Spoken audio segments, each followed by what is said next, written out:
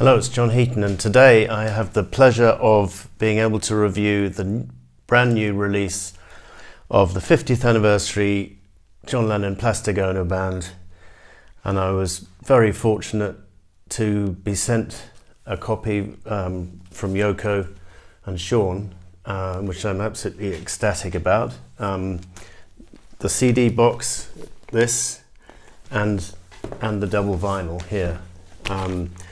So I want to thank my friend Madeline Abbott for helping to make that happen. I want to thank Simon Heaton, who actually arranged the sending, but most of all I want to thank Sean and Yoko. I think it's an incredibly generous gesture, and frankly I can't think of too many artists who would do that kind of thing, so thanks a lot. And they also sent me the 2 CD edition. So more or less the same team, I think, doing this as did the Imagine Ultimate Mix thing, which came out a while ago.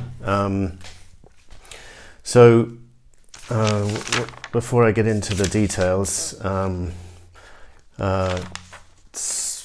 Simon Heaton did arrange the book.